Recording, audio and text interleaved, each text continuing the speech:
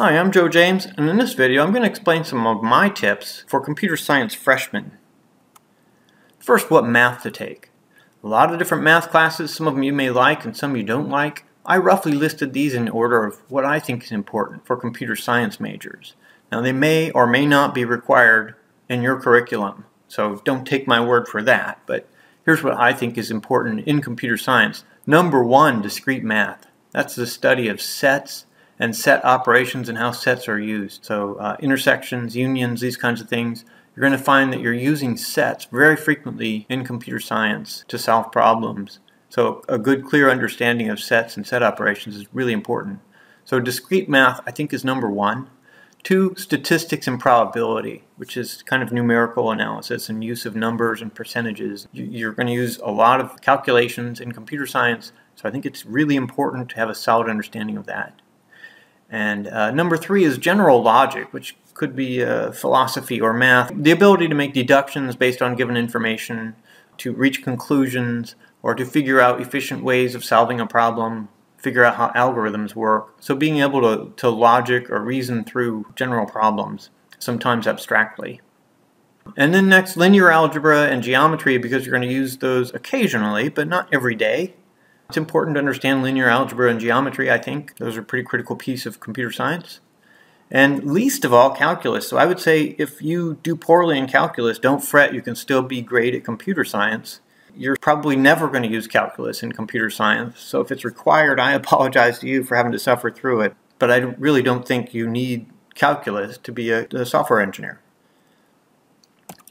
So next is what programming languages to learn. I have a separate video that recommends the top 5 programming languages as Python, JavaScript, Java, C++, and C#. However, I think SQL is also very important.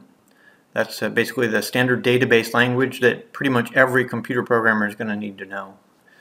Among these programming languages, you should try to learn one or two of them at least before you start your computer science curriculum or at the very beginning. Having a very solid understanding of them is going to be important to build on in the later higher level classes. And you should understand, not just memorize. Don't just grind through the problems and turn in the homework without really understanding how the program works, how the code works, how the programming language itself works under the hood, what's going on.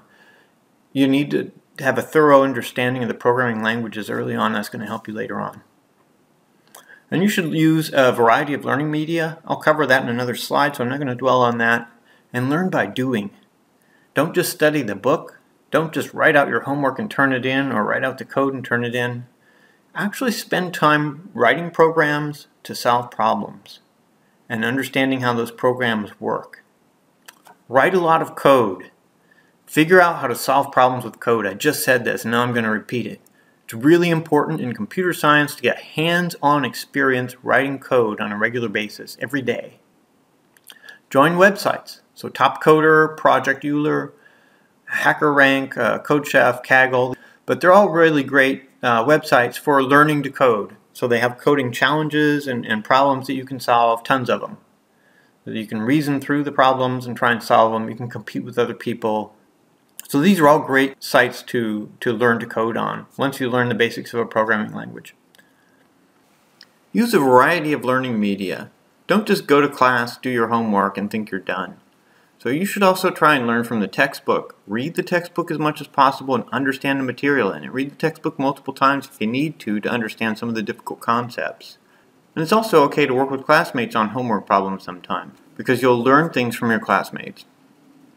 Watch YouTube videos. There are a bunch of different online courses, YouTube videos that you can learn a lot from. Use the official language docs, as I already mentioned.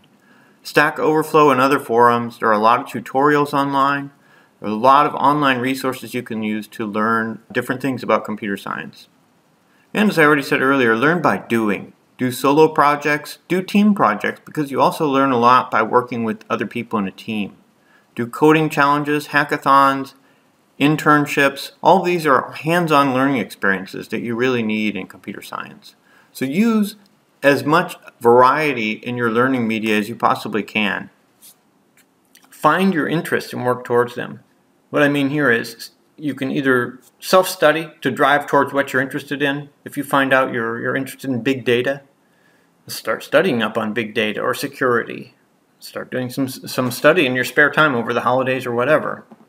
Use online videos and other resources, related courses, team projects, but take stuff that you can to drive towards whatever you're interested in computer science. And the sooner you can find out what your interests are, the better off you're going to be, because you're going to take more courses and spend more time studying the stuff that you like. Learn to use online documentation for languages. It's critically important. You need to know how to do something in Java. The first place you should look should always be the Java online documentation. You should just have it bookmarked on your browser, so you can quickly refer to and search through the online documentation for the main programming languages that you're using on a regular basis. Internships. Start early. So apply early for internships, and also don't wait until your senior year to try and get an internship. If you can get an internship in your freshman or sophomore year, great, more power to you. Because if you graduate college with a computer science degree but zero work experience and zero internship experience, you're going to find it very difficult to land a job. So employers are actually looking for people who have the education but also have some hands-on experience working in a company environment. It's pretty important to get internship experience. Also, you're going to focus on your problem-solving skills and your ability to work with others, and you're going to build relationships with your coworkers so that you can possibly follow up with them later on when you're job hunting. Build a portfolio. So each time you do a project, save it. Add it to your portfolio.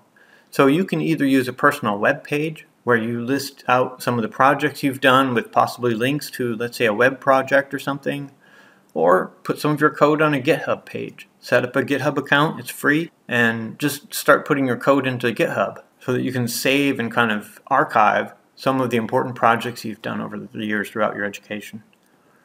If you contribute anything to open source projects, that's important too. If you built any mobile applications, again, you can store mobile apps on GitHub. You can store all this stuff on GitHub. So anything that you do throughout your bachelor's program, you should try to build a portfolio of what you've done. You're basically resume building. Network. Make as many friends as you can in the computer science field. And use LinkedIn to connect with them all, so that you know who your friends are and you're connected with all your friends and you know how to reach them all at any time. And you should collaborate with classmates on projects so that you can make other new friends. Don't be a clam in any of your classes. You need to reach out and make friends with your classmates. And get to know your professors, because later on your classmates and your professors are going to be a really important resource for you in your job hunt and in your career. So those are my tips for computer science freshmen. I hope this video was helpful for you. If so, please click the thumbs up and subscribe to my channel. I'm Joe James. Thanks for watching.